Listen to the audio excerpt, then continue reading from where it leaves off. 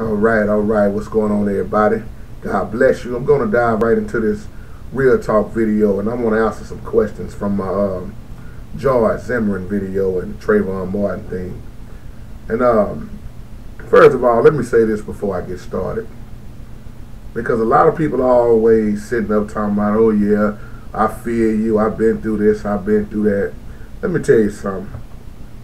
If you have never feared for your life, been put at gunpoint, followed, then it's hard for you to understand why a person would do all they can to save their life. Now, I'm saying that to all these people that's talking and leaving all these stupid comments, you know, crazy stuff. My title of this video says, I have been followed and put at gunpoint by the police. Now, this is real what I'm talking about. See, some of y'all gonna think I'm lying. I talked about this a long time ago on here, and I just mentioned a little bit of this in a video a couple of days ago. And I know how it feels to be shot at. I know how it feels, once again, to be followed. I know how it feels to look down the barrel of a gun for what? Being black. Now, I'm not making this no racial type of video in no kind of way. I'm just talking about my personal experience. See, I had a whole lot of things happen to me. This is why I talk about it. And if I can say anything to help anybody else. Now, I just told y'all about this not too long ago. One night, I was coming back from church with my little brother in the car. Now, notice I'm saying I came back from church, and this racist, let me say it like that, a racist cop pulls me over. Now, once again, I don't have no problem with color. Even to this day, I wasn't brought up to hate. I love white people, it don't matter what the color is. I was stopped by a racist police officer who said that I look suspicious. Asked me, did I have any weapons in my car?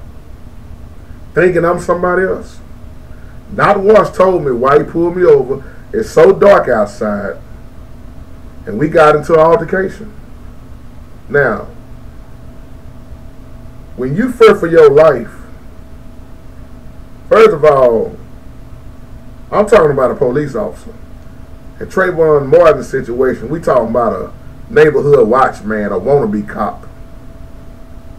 I'm talking about an actual police officer who told me to step out of my car, and without even giving me a second, I put my hand on the door to step out of the car. I told y'all this. He grabs my arm, flips my arm up in my back where all of this is hurting. So this arm is jammed. But a man reflex is so fast. We are liable to do anything without even thinking a lot of times because of our reflex. Now, all I can think about was this cop killing me, shooting me. Just as I had just saw the other incident, I think it might have been up in LA when this cop shot this young guy and killed him. Didn't have nothing, just like me, unarmed, didn't have no drugs, no nothing, but registration, insurance on the car. Never told me why he stopped me. And when he grabbed my arm, this arm right here was still free. Me fearing for my life, you know what I did? I stiffed arm that police officer so hard. Now, if I would have kept on going toward, because once I stiffed on him, he stumbled. Now, I could have easily got on top of that cop and beat the hell out of him. Oh, yeah. And see, this is the point I want to make. If somebody is beating the hell out of you, it's hard for you to get to your weapon, especially if your head is going back and you getting beat down. And if the one on top of you is getting the best of you, it's going to be kind of hard to get to your weapon. See, police officers got a lot of stuff on them. But see, what I did, I shoved him, and then I stood back, which gave him time to draw his gun out on me. Now, if I wanted to just beat him up till he was dead, I could have done that. My point is, when you fear for your life, you're going to fight and do anything you got to do to save yourself. Now, me knowing that I have done nothing wrong, police officer had no reason to stop me, had no warrant to search my car. I'm talking about a police officer. See, this is stuff that don't make sense to me in that trial. I have been times where I was walking and minding my business at night, stopped by the cops. Stopped while I'm walking on feet because I don't look right. See, there's too many things in this case that don't add up. It don't add up at all. And then if you shoot somebody, and then you don't even go into detail talking about how you was able to pull out your gun, something ain't right. Something ain't right at all. It's a lot of leaks in that Zimmerman and Trayvon Martin's case. Sad thing is, we got a young man that's gone. And I just love the way his parents, I know it ain't nothing but God doing that. The way they stand calm and doing it the godly way. They even told black people, do not start no riots. We already got some few riots going on and they done already burnt up a few things. It's gonna get worse. But look at this. These parents, they done lost their baby. And they telling black folks pretty much don't act ignorant, don't do nothing. I have been put in this situation so much. That's why I just did the other video talking about because of the color of my skin. Now, we can sit up and act like racism done left this world, but let's be real, y'all. It ain't never left. All that cop had to do that night on me, when he drew back his gun, he could have pulled his gun out.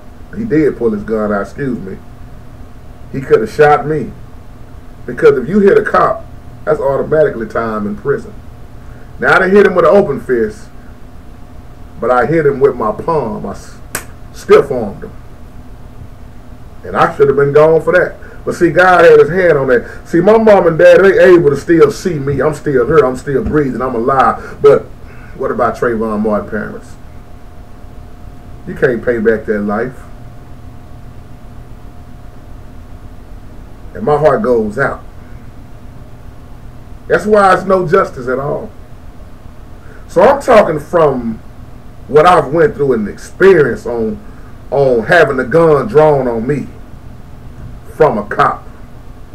2 o'clock in the morning. No witnesses around at all. So you can say what you want to say when there's nobody around. Sad thing is, Trayvon didn't even get a chance to tell his side of the story. So George Zimmerman can pretty much say anything he wanted to say. In a white jury. Now, like I say, y'all, I'm not racist at all. But I am a realist. I understand there's still some folks out here that hate black people. This stand your ground stuff. See, I feared for my life that night. Y'all think I'm lying? Ask Lil JT. Lil JT is my witness. He was right in the car with me. He saw the whole thing. They even went on that side of the car and tried to mess with him. Asked me what was I doing that night, that time of night, and where was I coming from. And I don't stay nowhere near my church. We was coming back. It had to be about 2 in the morning. You know how you musicians, you know, we like to sit around sometime and just jam in the church. We lose track of time. I came home late, man, want to look all in my car. And the words that came out of his mouth. And you know what he told me? As I quoted, just like he said, I will shoot your black ass right here, right now. As he handcuffed me, threw me on the back of my car, and at that time, had the gun still in my back. And all I could think of was that gun going off. See, I got a chance to live and tell a story. Whole lot of youngsters didn't. Whole lot of people right now, grown men, young men, are dead behind getting shot in the back behind cops. It's a lot of dirty cops out here, but it's also a lot of good cops out here.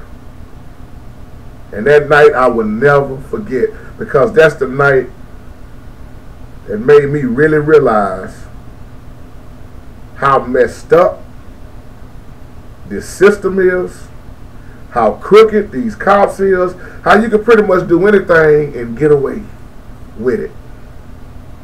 So I said all that to say this. If I was out there just like Trayvon Martin, minding my business, doing nothing wrong, unarmed, I ain't on no drugs, I'm just simply going to the store. And here comes a man out of nowhere following me. Oh, I'm going to wonder the same thing. What you following me for? Did I do something wrong? And you got a gun? You come looking for trouble, and you ain't even a cop. I would have been, y'all just got to forgive me when I say this, because I got to say this like I want. If that would have been me out there too, and George Zimmerman would have came up to me with a gun, and I'm fearing for my life, we get to tussling, I would have beat the shit out of George Zimmerman. I'm just being real, y'all. This ain't no Bible video here. I would have beat the shit out of George Zimmerman, fearing for my life. Now, I ain't gonna say I would have killed him, but I would have gave him a hell of a wake-up call to get the hell up off of me. And if somebody got a gun on you, see, if you ain't never had a gun held to you, or somebody trying to stab you with a knife, you ain't gonna feel me in this video. If somebody got a gun on you, you gonna do everything you can. Most of us are gonna freeze up, because all you can think about is that trigger getting pulled. But see, we got a lot of fight in us, and we gonna do whatever we got. As I'm reminded of my buddy Mike Frazier, surviving the storm. A lot of y'all know Mike Frazier when he was carjacked by them two youngsters that had him at gunpoint, and he grabbed the gun. Mike lived to tell the story. He grabbed the gun. See, without even thinking, 15 minutes out of our lives, man, our reflexes, and without even thinking, we liable to do something, and we don't even think about it after we done it. I can't believe I grabbed that gun. What was I thinking about? You was thinking about saving your life. It was either going to be you or him. I would have beat the shit out of George Zimmerman. Then I would have called the police. Man wanted to kill that boy. Excuse me, I don't like to say boy, young man. He wanted to kill that young man that night. And I don't care about all this other stuff people is talking about. It wasn't no this and wasn't no that. Man, the bottom line is he should have never been messing with that young boy. And we look at this law. So I don't know about y'all. If you ever been in a situation like me, or been followed and been put at gunpoint by police, is when you are innocent and you fear for your life. Like I say, in my situation, I stiffed armed the cop. This is a true story, y'all. What, 3-4 years ago? I feared for my life, and it was like it was either gonna be him or me. I didn't give a damn about him having a badge on. I really didn't even care about him having a gun at first, till I felt that gun on me. That gave me a wake-up call. I said, JT, you better settle down, Doc. And he still could have shot me, and could have made up any kind of lie. He could have shot me. He could have took his own fist, bust his own nose, slammed his own head on the concrete, and said it was self-defense. God almighty. Could have took my hand, put it on the gun. See, it's too much that can happen. So I'm talking from what I've went through, not about what I heard. I done been there. I done been there. I done been wrongly accused. I done been through this old crooked system that they call justice. Ain't no justice. And don't tell me everybody in this in these court systems is right, because all of them ain't right. When it comes down to it, it's all about money. If you done been through the system, PP Jones, I know you know what I'm talking about, brother. We done talked about this before. Yeah, if I'd have been feared for my life, yeah, the real self-defense ain't being brought up.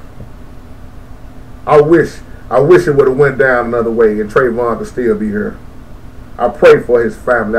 I'm praying that these riots and things don't get so hard out of hand, because it ain't gonna come down to nothing but more people getting killed. So I just want to lay this on y'all, to come back to finish answering those other questions. Y'all know who y'all are. As a matter of fact, while I'm thinking about this, look at this. I don't know if y'all been keeping up in Jacksonville, Florida. Look at what's that young lady name? Marissa Alexander. Go pull up Marissa Alexander case. This woman done got sentenced to 20 years in prison, fearing for her life, from firing warning shots in the wall. She didn't hurt nobody. She feared for her life. And that old crazy baby daddy, he admits to hitting on her. He got five baby mamas. And he already said he done put his hands on all of them pretty much. And he done put his hands on her. So this woman fears for her life. She shoots warning shots in there to the wall. And check this out. This woman ain't never been in trouble with the law, not a day in her life. She got 3 kids. And I think one of them a newborn, something like that. Ain't no justice for her. She didn't even kill nobody, and she got 20 years in prison. Zimmerman kills Trayvon and walks. And this woman, once again, she's a black woman. So to stand your ground, why it didn't work for her? It didn't even work at all. She didn't even kill nobody, shoots through the wall. Her stand your ground defense was denied. They rejected it. They rejected her, and now they're giving her 20 years in prison behind protecting herself. Now, I guess the system, what they wanted to happen was this man to go on, put his hands on her once again, and beat her till she dead. This is the problem with these old crooked systems. They always want to wait till somebody dead to try to start changing up stuff. How many more people got to get killed before you figure out these old stupid laws you got ain't worth nothing? Stand your ground can work for George Zimmerman. Oh, but to this lady here who didn't even kill nobody, she protecting herself. Shoots through the wall, warning. I wish George Zimmerman would have shot a warning shot in the air. I wish George Zimmerman would have just called the police and been like, just come check it out. This man, he don't look right to me, but I'm not gonna mess with him. I'm gonna call the police because I'm not no cop. I wish he would have done that. Poor Trayvon just going to the store. I wish that night Trayvon just would have decided to go to another store, or just would have stayed where he was at. But see, all these our wishes ain't gonna do no good. Guy asked me a question on the video yesterday. Man, we gotta do something. Prayer ain't enough. What the hell you gonna do? Protest? Complain? Do some more riots? What you gonna do that ain't already been done? You better just realize this is the way it is. And it ain't gonna be no peace, once again, until Christ return. I don't care how many people you go round up and get together, how many marches you want to have, it's still going to be the same way. More people going to get off for murder. To me, George Zimmerman was a cold-blooded murderer. But you know what? He got to deal with that the rest of his life. He going to be looking over his shoulders the rest of his life. Because, see, don't think it's over. And I'm not no prophet or nothing. I'm a realist. I face what's real. But if somebody catch him in the wrong place, they'll take him out. So he need all the protection he can get. As I think about Trayvon and them mama and daddy, they got to go home every night and realize their baby boy ain't coming back. George Zimmer's parents, they can still see him. He go home. He got it made in the shade, sipping lemonade, we used to say back in the day. They Trayvon and them parents got to look and realize that my son is gone. 17 years he was allowed to be here. And some fool want to play cop that night, make assumptions, takes his life.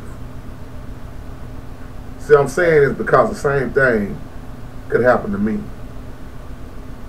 That police officer could have shot me after I'm not talking about no little hit, y'all. I cocked back. Because when he swung me around. And when he swung me around, I had all the power in his right hand. And I just, bam, I'm talking about right in his head. I shoved him just like that real hard.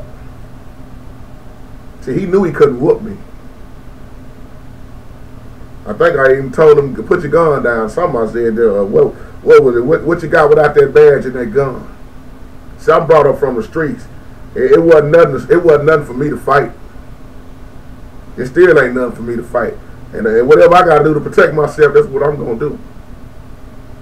See, y'all. Oh, you're a Christian. You shouldn't be fighting. Yeah, that's your belief.